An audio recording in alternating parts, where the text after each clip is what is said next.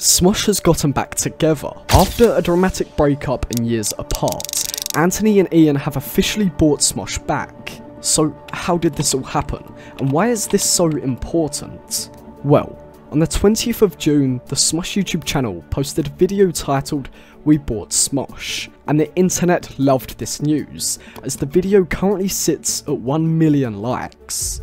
In this video, Anthony and Ian outline how they fell in love with creating videos, originally just for themselves, although this type of content with videos like Real Death Note, My Magic Keyboard Changes Real Life, and Homeless Millionaire, these videos seem to resonate and connect with the viewer, leading Smosh to amass over 10 billion views and have a deep connection to everybody's childhood. Although, this story isn't all good, as in 2011, Smosh was approached by Defy Media to buy the Smosh brand for a large sum of money, but this is where the twist in this purchase comes in.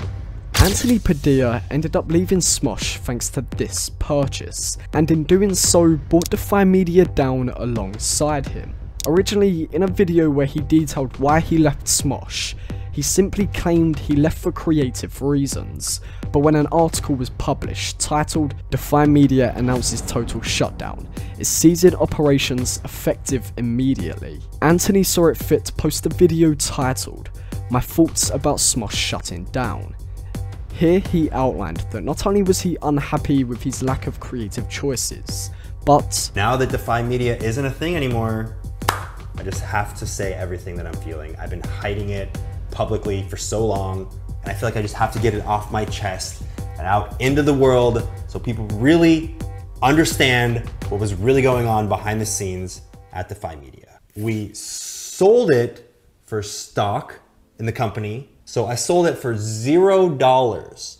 Selling for stock means that it's completely valueless unless that company goes public, which it never did. This bad news from Defy Media had an instant knock-on effect onto Smosh, as they was now homeless.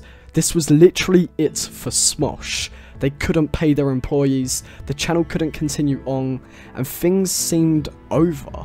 But suddenly, as if overnight, Rhett and Link swooped in to save the Smosh company for $10 million. On March the 5th, 2019, Hecox was looking for a path that would allow him to keep Smosh alive. He says McLaughlin and Neil texted him around the time of the Defy shutdown, offering their help, but he didn't think much of it.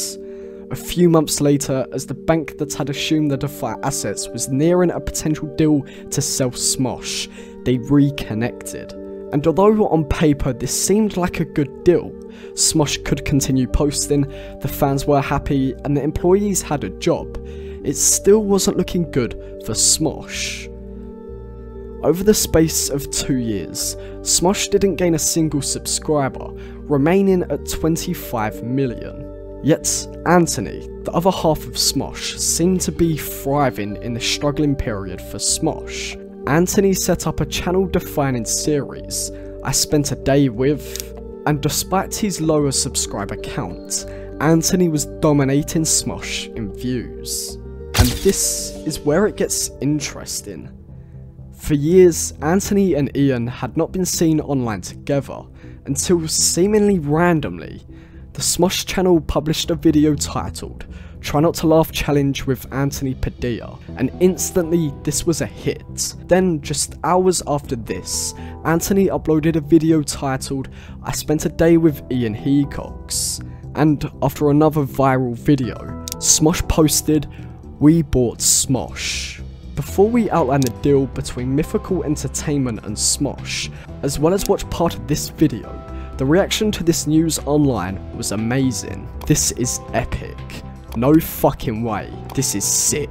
When you lose control of your brand to a corporation, that's usually theirs forever. That's in the books for life. So I think they got very lucky. I'm very excited to see what they make going forward.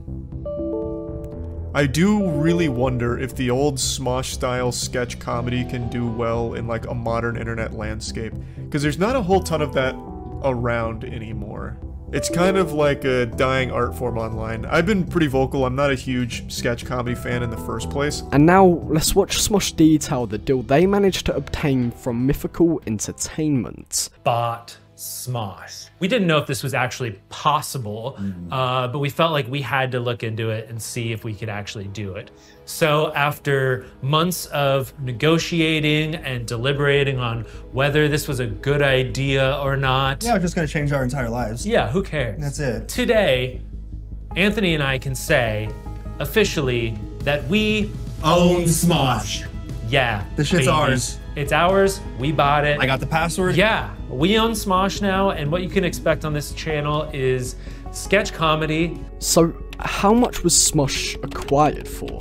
According to the production company, Mythical released a significant multiple of its original invested capital and retain a minority stake in the comedy brand. This also means Rhett and Link will remain involved with Smosh in advisory roles, but the new ownership structure sees Daniel Tibbetts, the brand CEO, and Joel Rubin, the EVP, leave the company. Tibbetts said in a statement, "The creator economy is about individuals having the power to build a lasting brand, in which creative and business acumen are driven from the creators themselves." But I also had another question regarding this purchase of the Smosh channel. How can Smosh survive in today's climate, and what type of videos will they upload? Well, if you search this online, many different news sources seem to claim their first video being owners of Smosh will be published on the 30th of June. This is a comedy sketch. Then from here on out, every 2 weeks, Smosh will be publishing a comedy sketch. So what do you think of this? Because I'm super excited. Oh, and please subscribe.